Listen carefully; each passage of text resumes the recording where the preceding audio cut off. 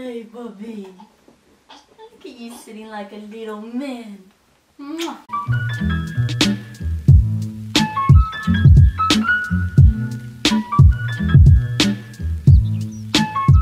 Hey guys, how you going? Welcome back to my channel. Welcome back to another video. I've finally popped and this is the outcome.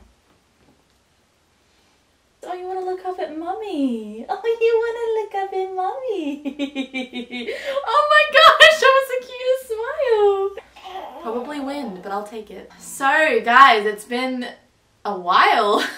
Benjamin is now a month old. So far out, it has been a roller coaster.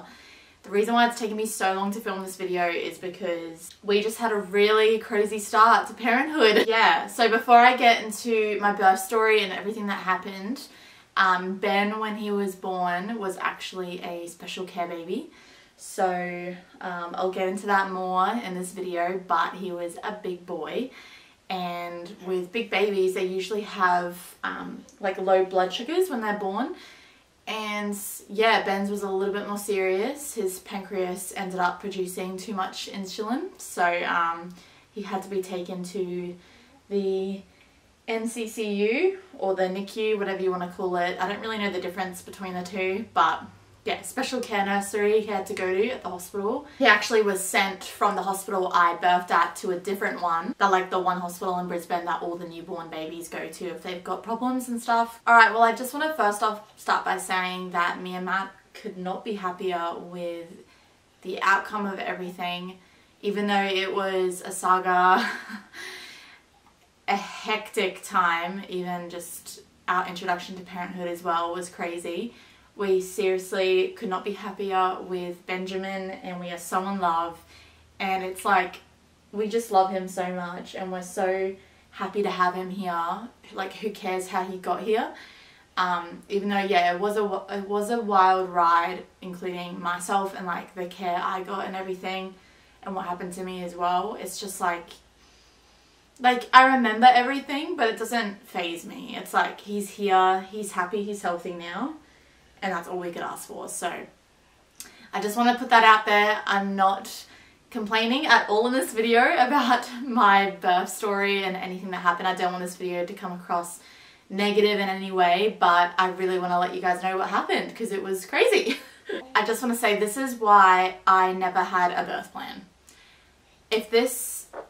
Oh, excuse you. This whole birth story was to happen to anyone, I'm glad it happened to me because I really did not have a plan. I mean, you guys know I've been saying it a lot in my videos when I was pregnant, like I didn't have a birth plan.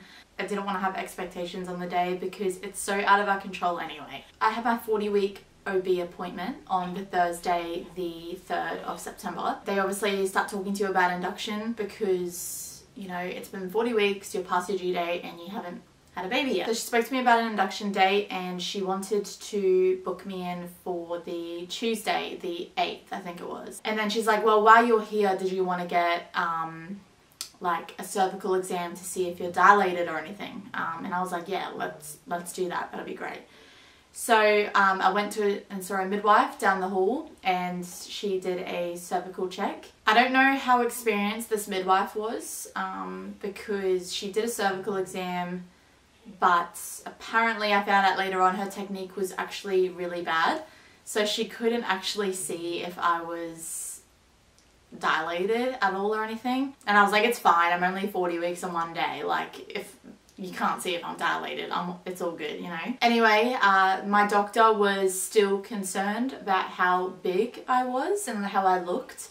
I've always, in my midwife appointments and everything, they've always commented on how like big I looked and like his size and everything. So she wanted me to have a scan the next day, the Friday, come in at 4 PM and get a scan and they'll just measure him and see how he's going. So I was like, okay, no worries. So I came in the Friday at 4 PM. They did the measure scan and he was measuring like 42 weeks, 5 days or something. He was measuring as like 99th percentile. So that's pretty big. I went to my mum's place to go see them before I went home, And while I was at my mum's, I got a phone call from the doctor that I saw the day before. And she said, "Hi Sarah, I've just looked at your scans and I've noticed that you've got a lot of fluid around the baby. So this is called polyhydramnios, I think I'm saying that right, but it's where there's an insane amount of fluid around the baby, like way more than there should be." And I had no idea about it. And I don't know why they found out so late either. I think that really sucked. But she said if my waters were to break spontaneously at home, that's really dangerous because I'm at risk for cord prolapse. She's like, "I highly suggest we bring forward your induction date to the weekend, like probably Saturday or Sunday." And I was like, oh my gosh, okay, this is really happening. I had a lot of mental breakdowns because it just really wasn't what I thought it was going to be like. Even though I didn't have any expectations, it's just, it all felt very medical all of a sudden. So I had this condition that I didn't even know I had, like all pregnancy, found out literally days before I'm meant to like go into labor. She said, "Highly suggest you pack your bags, go home, have a shower, have dinner, and you and hubby come in tonight, come back to the hospital." So I was just there for my scan, and now I'm going back again. So they were monitoring me, and while they were monitoring me, I had some really strong Braxton Hicks contractions. And they were getting pretty regular, almost like really like minor real contractions. So the midwife decided to check me, and I wasn't dilated at all, but I was like ripe, or whatever they want to call it, whatever you want to call it. Like it was quite stretchy, which is a good sign. Anyway, the doctors were meant to come and see me, but the midwife came back and said they were stuck in an emergency cesarean, so they weren't able to see me tonight. So they admitted me right then and there. Woke up the next morning, got told that the doctors would come in and do their rounds on me and come see me. We ended up waiting all day that day, the Saturday, for the doctors to come see us because it was just, we had such an unfortunate time. My doctor was constantly stuck in cesarean. So yeah, every time Matt and I were like, are we being seen anytime soon? We'd always get told, oh yeah, soon, or in an hour, or they'll come at this time, and they never did. We waited that whole day doing nothing. That night, Saturday night, I got told tomorrow, as in Sunday, I would be induced. They would do the gel. Now the reason why they weren't going to do the balloon on me is because if they did do the balloon, there's a risk that it could actually rupture my waters, and that couldn't happen because they needed my waters to be broken in like a very controlled environment because of risk of the cord coming out. So they said we won't do the balloon induction, we will do the I think it's the progestin gel. Oh gosh, I think that's what it's called. Anyway, they do the gel, and they can only be administered like up to 3 times. So yeah, I got told I'd get the gel and that I would get my waters broken at 6 p.m. Sunday night. Come to Sunday morning, again, same story. Got told the doctors would be in to see me soon. They didn't end up seeing me until like 10 a.m. that morning. So my doctor came in, told me everything, said I'd basically go into labor that night. And we were like, okay, cool. So at 12:30 p.m, just after lunch, I got given the gel for the first time, which was a bit uncomfortable. It wasn't too painful. It was over and done with really fast. So I got the gel, and then, yeah, like half an hour after I got the gel, I started having contractions, and they were quite regular, and they were pretty mild. I was like working through them. So mind you, I'm still in this private room. I haven't been moved to the birth suite yet. I'm still in the room, and yeah, me and Matt are just like chilling. We're watching TV shows, and I'm just on the birth ball, like working through my contractions. Later that afternoon, they decided to strap me to the monitors and monitor Ben and myself and everything.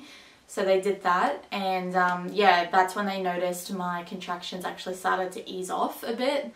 They weren't escalating as fast as what they hoped. So they started talking to me about doing a second round of gel, which I was like, oh, really? Because I have a feeling like as soon as I get the second round, it's going to be, yeah, more painful. After dinner, I got the second round of gel put in. They wanted to monitor me the whole time as well. So I had to be strapped to the bed with the monitors on me while I had that second round of gel and, you know, the more intense contractions. So needless to say, I didn't sleep that whole night. Matt tried to get as much sleep as he could. About 11:30, 12 a.m. All these doctors all of a sudden just started rushing in, and I was like, me and Matt were like, what the heck is going on? And they said, all right, Sarah, we're gonna move you to the birth suite now and get things going. So I was like, what? And Matt was like, yeah, what's going on? And they were like, oh, Ben's heart rate, we've all been watching it, and it just got really low. Like it got to, I think it was like 107 or 110, lower than what they would have liked. So they all rushed in. I started like minor panicking. I was like, oh my gosh, what?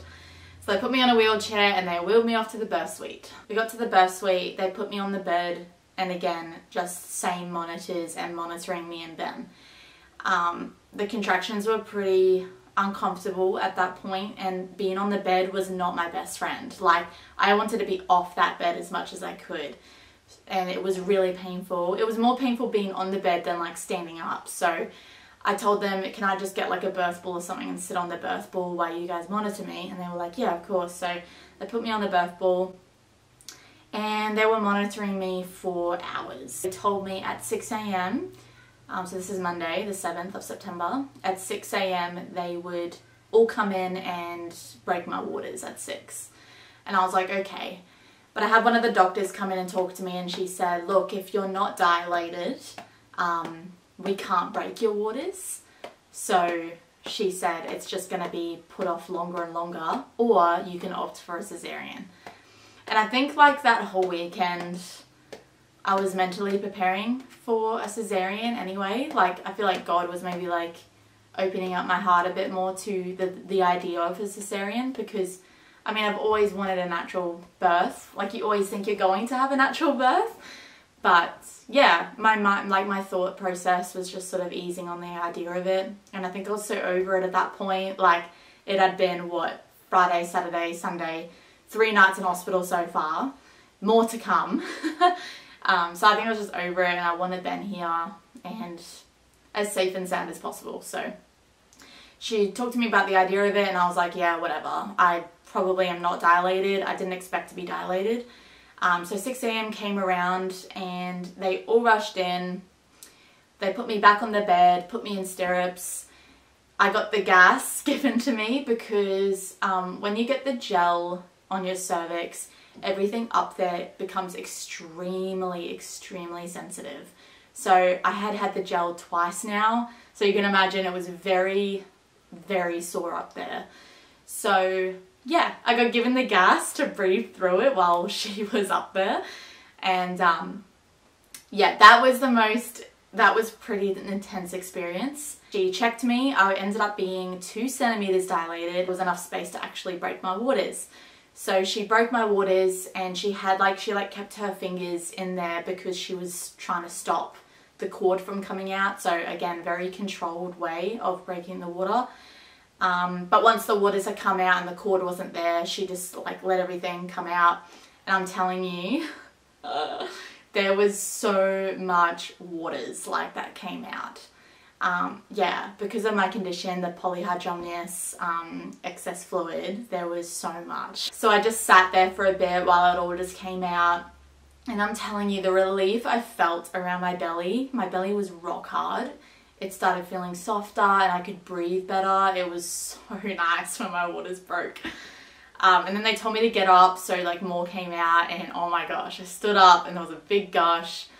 It was so intense, so intense. I told Matt to like take photos, so I have like photos of the water. At 6:30 a.m. they started the oxytocin drip. They started me on number 1. That was like pretty good. I was doing well. Then they went to 2, and then they went to 4. And when they got to 4, my uterus actually was contracting quite intensely. Like, I was having back-to-back ones. They were kind of like overlapping. So they gave me like an injection on my arm that sort of helped my uterus to relax a bit more. I ended up labouring naturally for 10 hours. They checked me at I think around 10:30, 11 a.m. and I was 4 centimeters dilated, which I was really happy to hear. I was like, okay, I can work with that. So yeah, during that time I used the shower. I mean, I had the monitors on me. But I was able to like use the shower. I used my TENS machine that I hired. I loved the gas, it was amazing. And the birth ball was incredible too. So I tried to utilize as much as I could. They offered me to have the clip inserted, which they clip onto the baby's head to get more of a accurate reading of his heart. So I actually opted for that because it was a lot more mobile.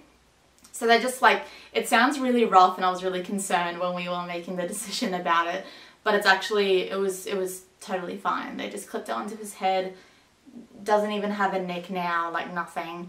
And then they like tape it to your leg. So I was able to move around a lot more freer. And then it got to around midday or 1 p.m. and they decided to boost me up. The doctors were all outside watching everything going down and they were like, nope, we need her to start dilating quicker, so let's boost her up.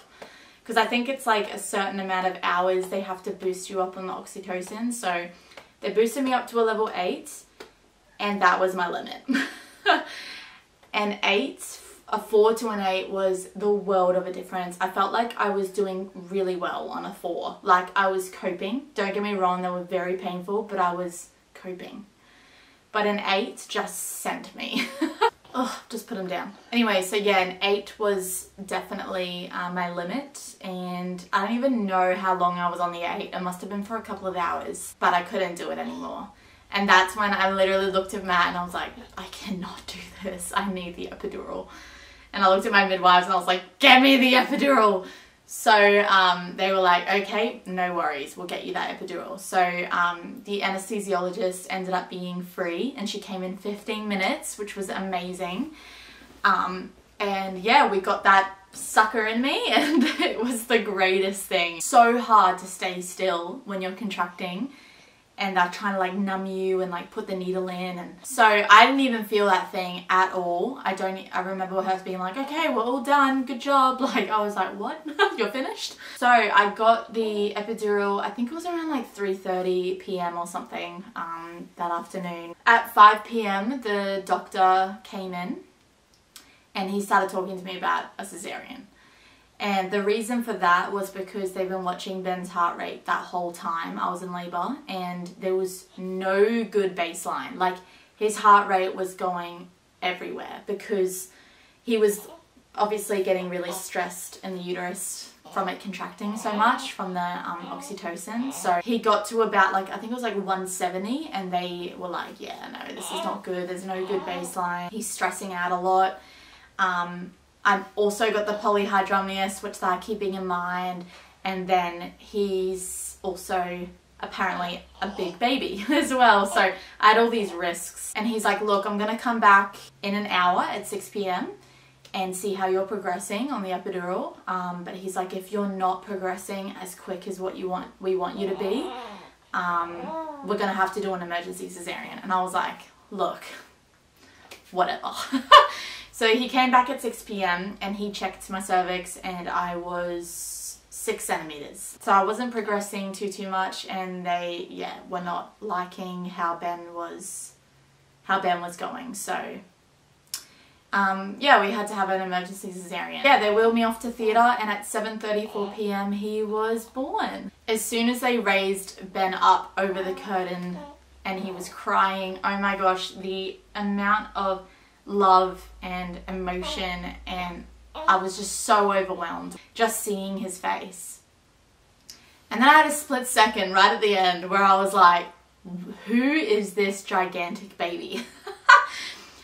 So I was laying there and Matt went off with him, he cut the cord and he came back to me. He's like, babe! And I'm like, what?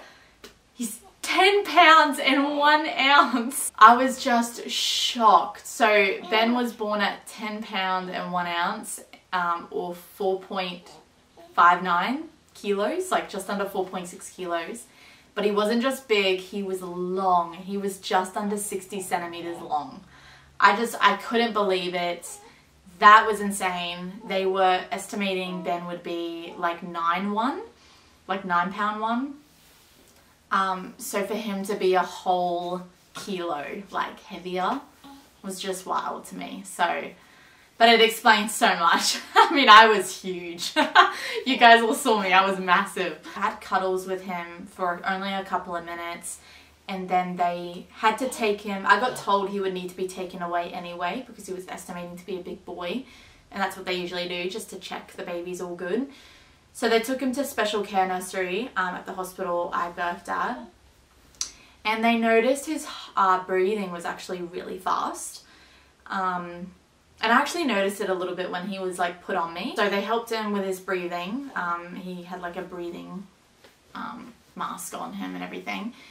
And then they noticed he was sweating a lot as well and looked a little bit pale. So they decided to check his blood sugar levels. And that's when they noticed that, yeah, they were very low. They were on the low side.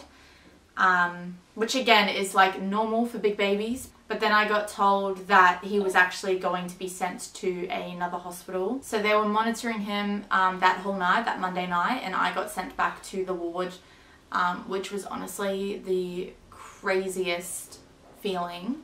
Like just feeling cut up, coming out of like, you know, surgery, sent to the ward, and I've got no baby. That was, yeah, that first night I didn't sleep again. And that was really hard to deal with as well, just like feeling left without a baby. Especially when you got like other women around you that have their babies and you don't. So that was really hard.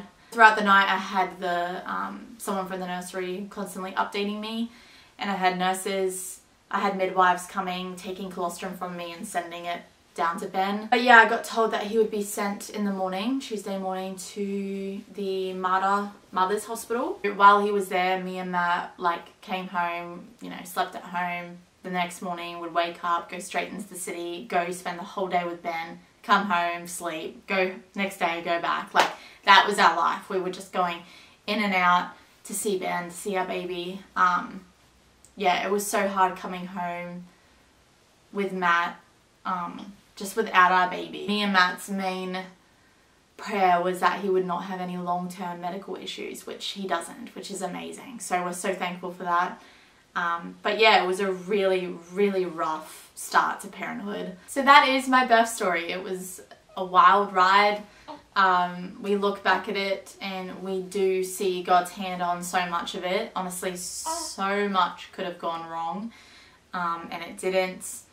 Yes, it was really hard, and a lot of things we didn't expect, a lot of things that still did suck that happened, but you can always choose to look at the negative or the positive, and we chose to look at the positives of everything. Alright guys, thank you so much for watching. I really hope you enjoyed the video. Thank you so much for listening to my birth story. We're so happy he's here and he's healthy. Subscribe to my channel if you haven't already. Stay up to date with our life with Benny. I'm not sure when I'm going to get like any new videos out. Every day is going to be different, so I'll see how I go. But for now, thanks so much for watching, and we'll see you in the next one. Say bye, Benny. Bye, Bubby. Bye-bye. Bye-bye.